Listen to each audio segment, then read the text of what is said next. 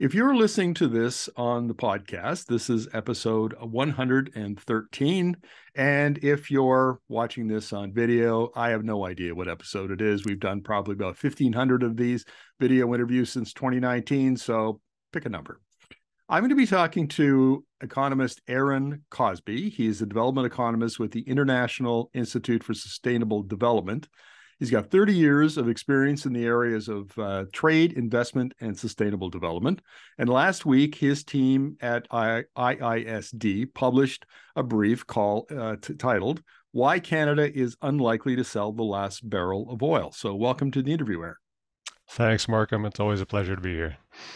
Well, I'm particularly interested in our interview because just yesterday, I interviewed economist Kent Fellows from the University of Calgary, who had released a brief arguing that, in fact, the oil sands, which makes up about 60-70% of Canada's oil production, have driven their costs down so low and will continue to drive their costs even lower, and will probably be competitive long after 2050. I mean, it's really the counter argument to your brief in a way. And so I'm very interested to see the analysis and argument that you have to offer.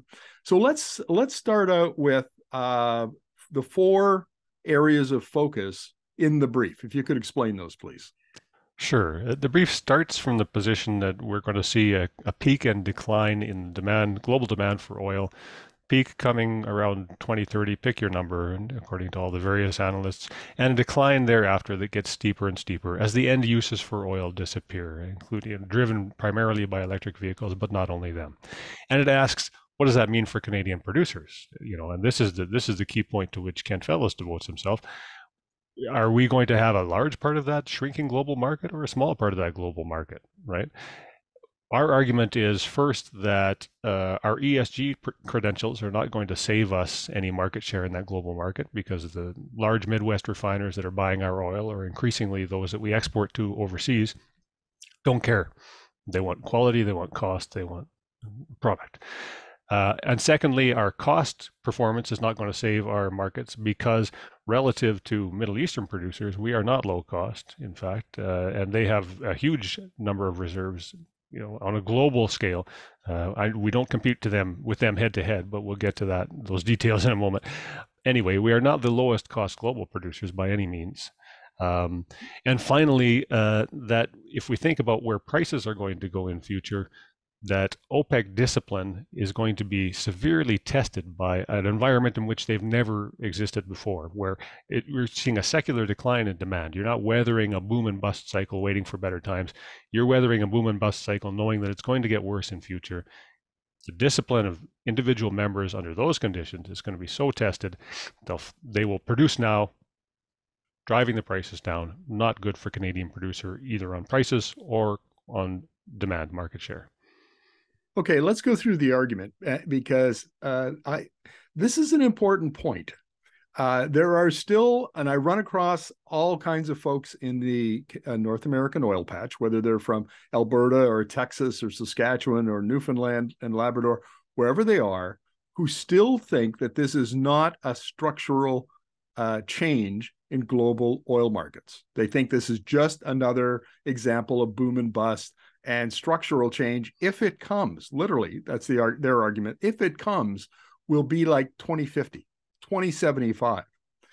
And how would you respond to that?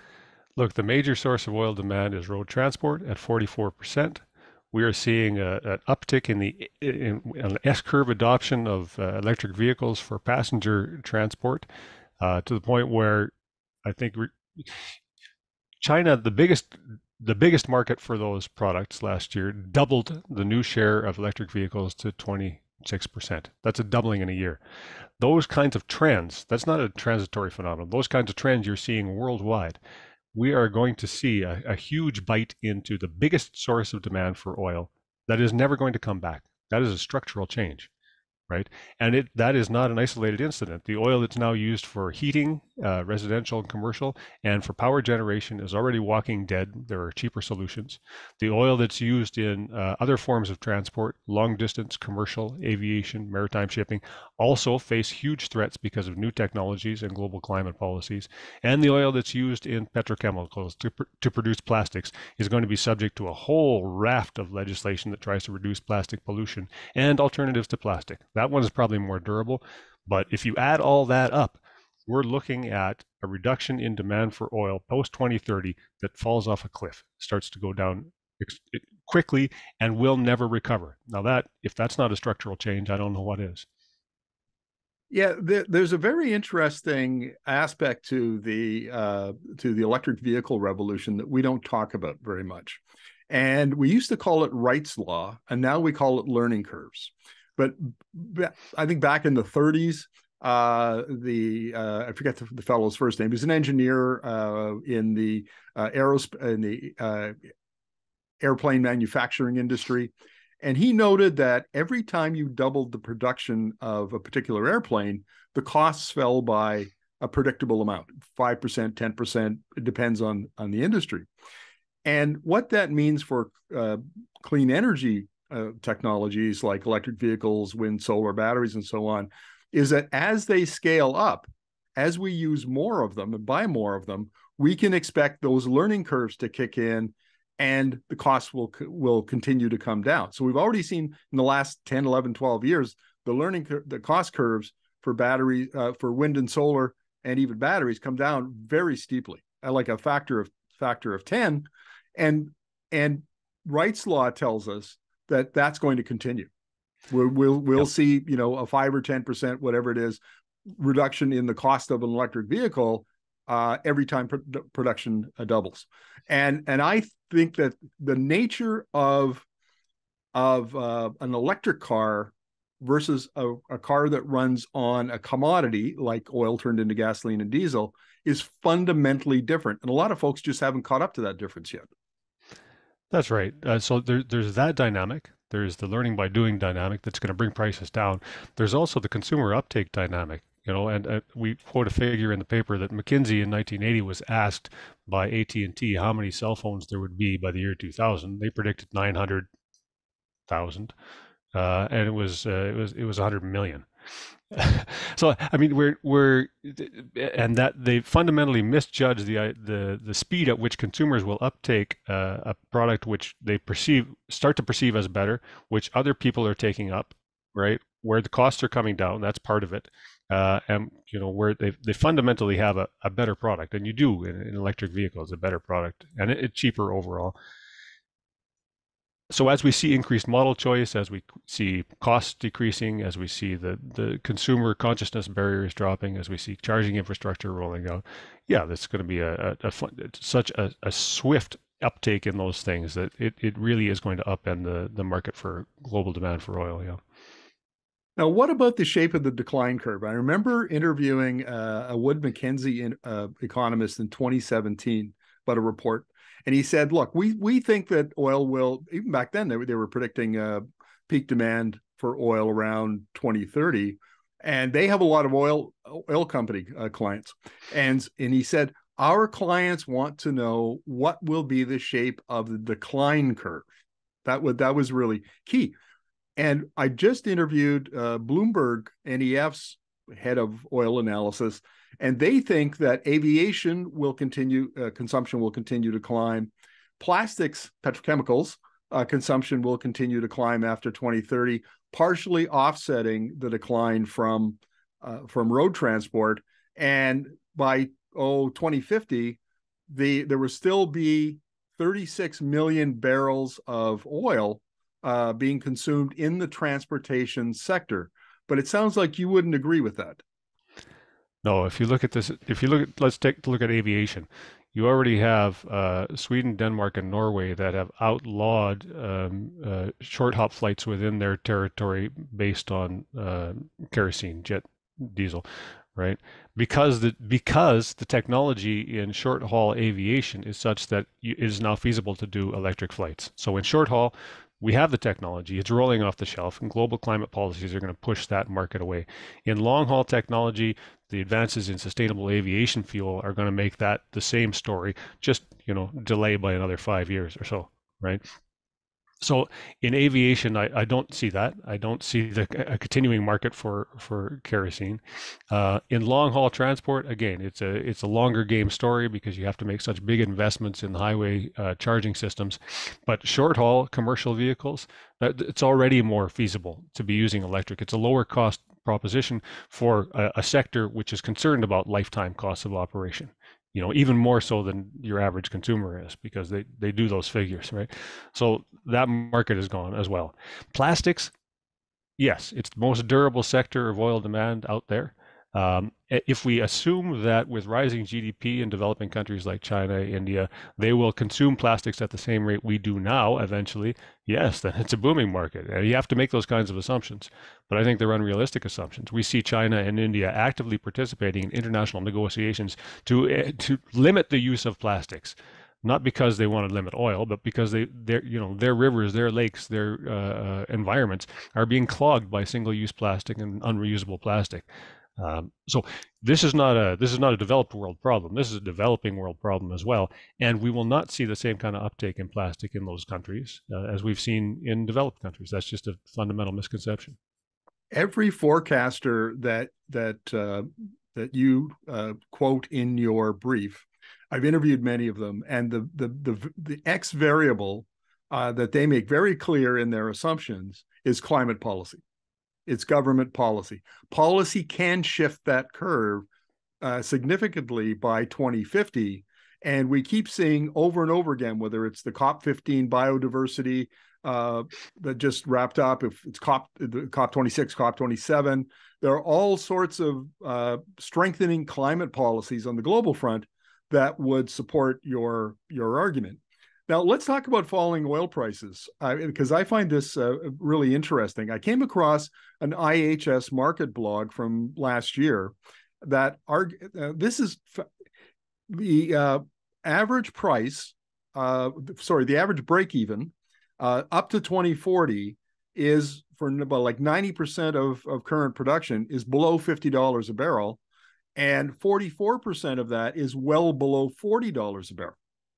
So when Kent argues that the oil sands have become a low-cost barrel, well, so have a lot of other barrels. And there's a big trend in oil and gas that doesn't get remarked upon outside of the oil and gas industry, and that's digitalization. The adoption of artificial intelligence, machine learning, cameras, sensors, analytics. They're using that to replace labor so that they bring down their labor costs. They increase their productivity, so they again bring down their production costs, and that trend is only about 5-6 years old in oil and gas. It's got a long runway to continue, and it's unrealistic to expect that while the oil sands bring down their costs, that other producing nations aren't going to be doing the same thing. Right. Well, I mean, you could argue that most of those trends have been particularly salient in the mining industry, and so part of our oil sands production is in effect a mining occupation, right? And that is where you're seeing the rollout of those kinds of technologies to bring down prices most astonishingly. So it's true. We are dropping our costs. If you look over the last 20 years, the oil sands producers have dropped their costs considerably. But your point stands. So have other producers. But I think the more interesting question is, what does that mean? So we have dropped our costs. We are able to weather low cost and volatile cost, low price and volatile price futures. But what does that mean for Canadian producers overall? Is that going to be a nice future? Or are we going to be hunkering down in a storm that we know is not going to get any better? It's going to get worse. And what are the characteristics of that hunkering down? That's where I'd like to drill. And that's the rebuttal to the Kent Fellows argument. We can weather low prices. We can weather volatile prices. But will there be any investment in new capacity? No. Will there be incremental expansion of existing capacity? Maybe. What does that mean for jobs in the sector? Because you're eliminating the whole services sector, which is fundamentally predicated on growth in the sector. What does it mean for royalties that are going to be remitted? These are the characteristics of that future, and they're not good. Sure, our producers can carry on producing, fine. But what does that mean about their contribution to, it? They're going to be fine, but are the oil-dependent governments, communities, workers that we currently have going to be fine? Not so much so. I want to bring some data into this discussion about workers because I went and checked the data, the employment data in the various sectors and across various provinces. And the industry itself has lost over 40,000 jobs Right. Canada-wide since about 2013, Yep. 2014. And it's very interesting where those jobs were lost. Most of them were in Alberta, and almost all of them were in the services sector. So that sector Yep. largely serves the conventional production, which is in my opinion, is far and away the highest cost marginal barrel in Western Canada. Well, in Canada, Yep. as a rule, and so if prices go down, that's the sector that it produces about 1.2 million barrels a day across the country, about 600,000 barrels a day in Alberta, 400,000 in Saskatchewan. That's the one that'll go first, and then that Yep. will have all those service sector jobs will be the most vulnerable, and they're in small communities. They're out in Devon and Wainwright Yep. and Yep. Estevan and Weyburn, places like that. They're going to be hit the hardest. That's right. It's important to understand that when Kent Fellows talks about being low-cost producers, he's talking about oil sands producers. That's about 2/3 of our production, but we still have another third of our production in conventional oil, and that's subject to all of the stuff you just said. Even among those low-cost producers in the oil sands, he's talking about mature legacy producers that have paid off their capital investment. So even, you're shrinking it even more. Those guys are going to be fine, but the rest of the sector is going to go through a not very rosy future. The marginal producers are not going to make it, and those are largely conventional producers, as you say.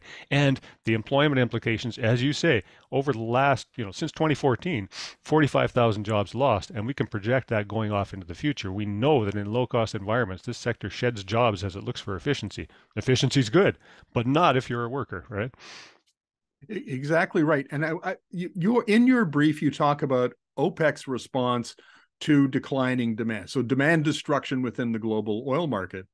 And there's a theory out there. I think I first ran across it from Spencer Dale, the economist for BP, and basically there will come up an inflection point on that decline curve where the low cost producers like Saudi Arabia say, you know what, it's better in our interest, instead of cutting back production to maintain prices, which is, as a swing producer, that's what they've been doing.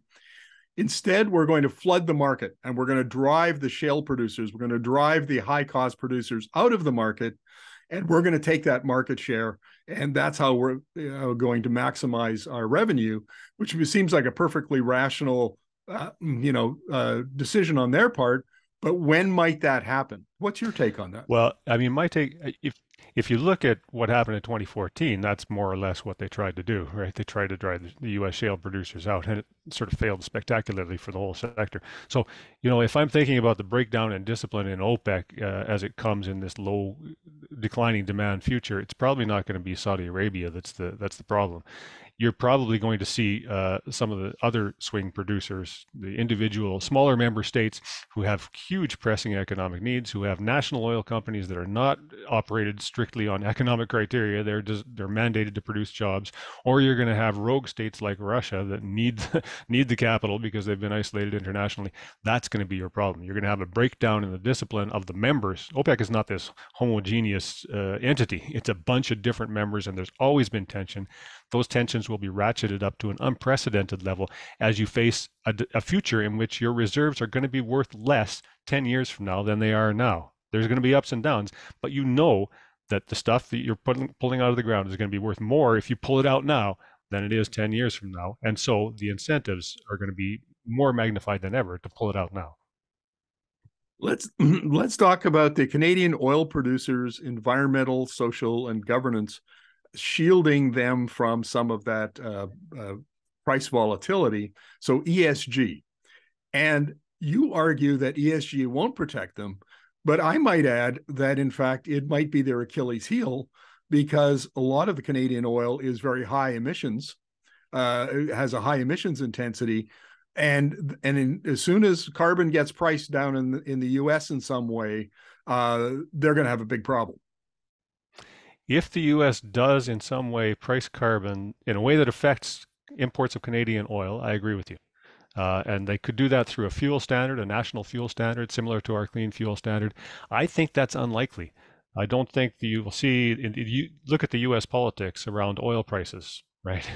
I don't think you're going to see a federal government, an administration in the US that proposes to raise oil prices for consumers in that way. So my argument is our ESG credentials aren't going to save us, and our GHG intensity isn't going to sink us. As regards our export markets in the States, we have Midwest U.S. refiners that are set up, have done multi-billion-dollar investments trying, in processing Canadian heavy crude. And that's what they want. They don't want an interruption in that supply. They're a captive market, right? They don't care if we produced it ethically. They don't care if we produced it in a GHG intense or unintense manner. They don't care about that stuff, and I don't see that changing. So this for me is a non-issue in terms of our market share. Don't get me wrong, it's an important issue in terms of investment in this sector, because investors are running away from high GHG intensity activities.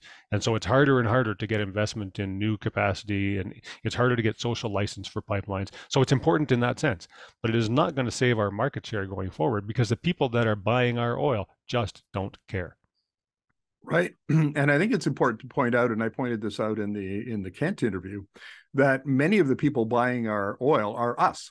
I mean, Canadian producers like Suncor and Cenovus have refineries down in the US that have been kitted out for heavy oil, and they essentially sell the oil to themselves. And so that's a market that will presumably will survive even while other demand falls away. That's right. And if you take it out to it, at the level of other commodities, it is important how the thing was produced, right? If you're thinking about organic food, if you're thinking about fair trade chocolate, those kinds of things, people will pay a premium for that. There's nobody going to pay a premium at the pump for Canadian oil that was produced ethically. That's not going to happen. Partly because logistically it's impossible to actually say that this gallon of petrol was actually produced ethically, to separate it, because that's just not the way the supply chains work.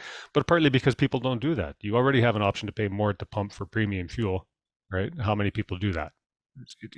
Cost matters at the pump.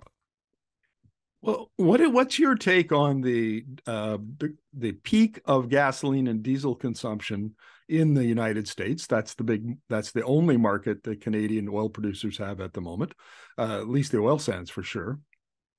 Will we see, thanks to the Inflation Reduction Act and state emphasis on electrifying transportation, are we going to see a fairly rapid decline in demand in the U.S. market? Well, the forecasts for the demand destruction that's part of the IRA are for like 2.1 million barrels per day of demand that just disappears as a result of the various pieces of regulation in the IRA. That's a big chunk. If you compare that to Canadian exports to the States of 3.1 million barrels per day, or around 3 million barrels per day, that's a big chunk. Right. So the question is, what does that mean for? And sorry, those estimates on the IRA don't yet include the recently announced zero emission vehicle mandate from California, or the 15 other states that are probably going to follow California in that. So they don't include a huge chunk of emissions demand destruction that's going to happen because of that. So we're going to see demand destruction in the US. What does that mean for Canadian producers? We're selling to some very low cost, efficient refiners in the Midwest. So they are probably not going to be the first to shut down. They'll probably be the last to shut down. There will be continuing demand for our product from those refiners who basically don't have alternatives to heavy crude.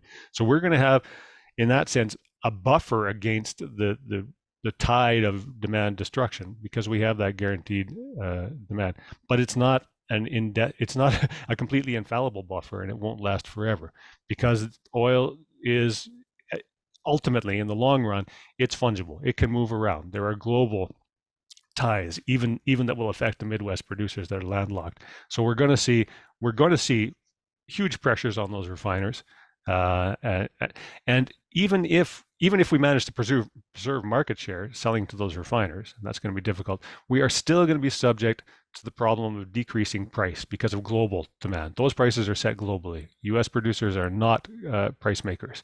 So, we face two problems: falling demand, and to some extent, we're buffered by our existing lines of supply to the U.S. refiners on that. But falling price, we're not sheltered by anybody. In fact, we're quite exposed. We're increasingly exposed. We're selling 300 million barrels a day out of the Gulf that are exported. We may be selling another 600 million barrels a day out of the TMX. That's about a quarter of our total production right now. We're increasingly subjecting ourselves to a non-buffered export supply that will be feeling both price and demand decline. So, my bottom line take, we're buffered by the fact that we've got these customers in the States, but that's not a buffer that's going to last forever. Just for clarification, I think you mentioned you said 300 million barrels a day and 600 million barrels a day, and I think you meant 3 million and 6 million. I'm sorry. Is that correct? Yes, that's right. Thank you. Thank you for pointing that back in. Yeah. Not a problem. I want to talk about how sorry, the oil... 300,000 and 600,000. So 600,000 of export out of the TMX, 300,000 exported out of the Gulf states, not processed, just exported. Primarily those will go to Chinese consumers. So almost 1 million barrels a day. One of the assumptions that the pro oil sands, the pro Canadian oil and gas folks make is that in that 25 million barrel a day scenario, by 2050, is that all of the producers of the 75 million barrels a day that was displaced are all going to go away. They're going to stop producing. It's not economic. And given the fact that so many of them, as you pointed out, are national oil companies. They need revenue to run their governments, their social programs, and that sort of thing. It seems to me that there's going to be a lot more supply chasing demand as demand falls. That it won't work in some classic market sense. And can you address that from kind of a theoretical point of view and the rational behavior within a market point of view? Sure. I mean, if you look at, let's look at the cost structures of Saudi producers or producers in United Arab Emirates. We are low cost in Canada, yes. They are much lower cost, half of our costs. And they could cover that entire 25 million barrels themselves. Not the same oil we're supplying. It's sweet, it's light, which is actually better oil. But if we're really talking about a scenario in which there's 25 million barrels a day sold globally, the idea that we could be part of that market and it wouldn't all be taken up by much lower cost Middle Eastern producers is daydreams. It may be that we maintain some of it because of our close ties to the States and because of the transport realities and the sunk costs and investment in those refineries in the States. But the idea that we could thrive in a market of 25 million barrels going head to head against Middle Eastern producers that have half our costs, I don't care how low our costs go, we're not going to undercut the Saudis, right, is fiction.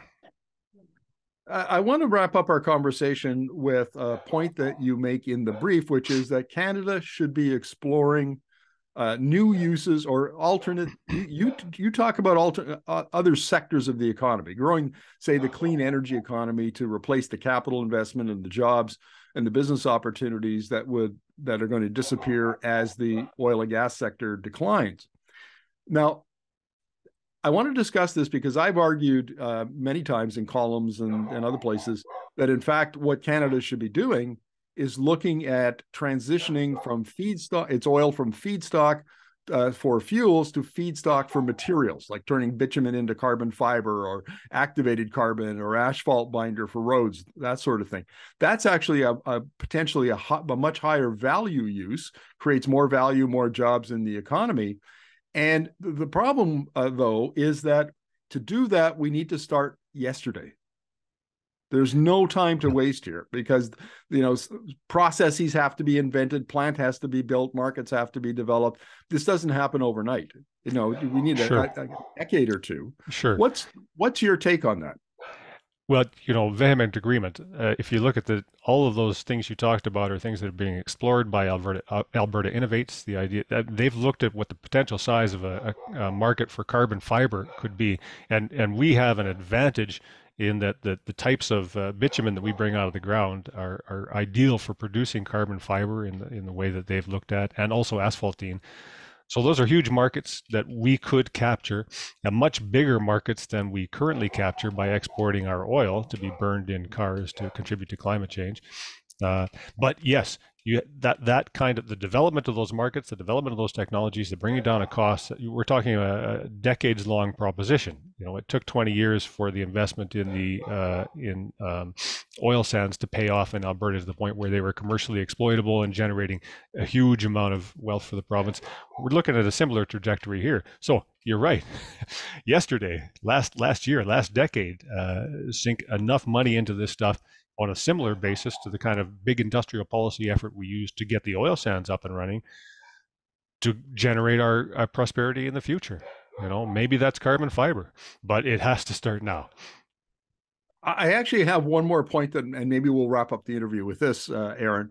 But it seems like much of the policy in Canada around oil, and I think you could say this about gas as well, and particularly in Alberta, which is the epicenter of the oil and gas industry, and at the federal government, doesn't matter which government, which party is in government, is very reactive. We don't ever sit down and as an industry and get governments at the same table and look out and say, okay, here's what we can expect, or here are scenarios 2030, 2040, 2050, 2060. Here's how we can apply new models of policy, industrial policy you mentioned, that's a big one. And let's put in place a vision and a strategy, and then the policies needed to achieve that strategy, and we'll get the private sector on board.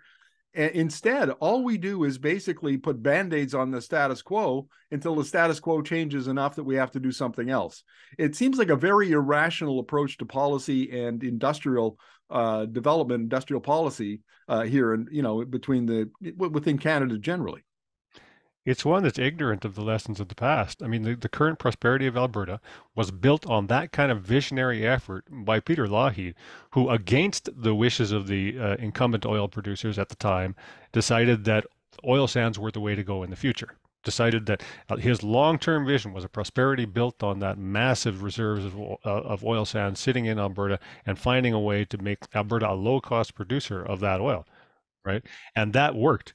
It was a huge push at the time. It was a $4 billion investment in trying to figure out how to make that work, and look at the results, right? So you're right. That kind of I'm struggling to think of an example since then where we have had that kind of visionary push that gets us where we need to go in future, but first thinks about what that looks like. And we certainly need it today. If ever, we need it today. Well, Aaron, thank you very much for this. Really appreciate your insight. Thanks, Markham. A pleasure as always.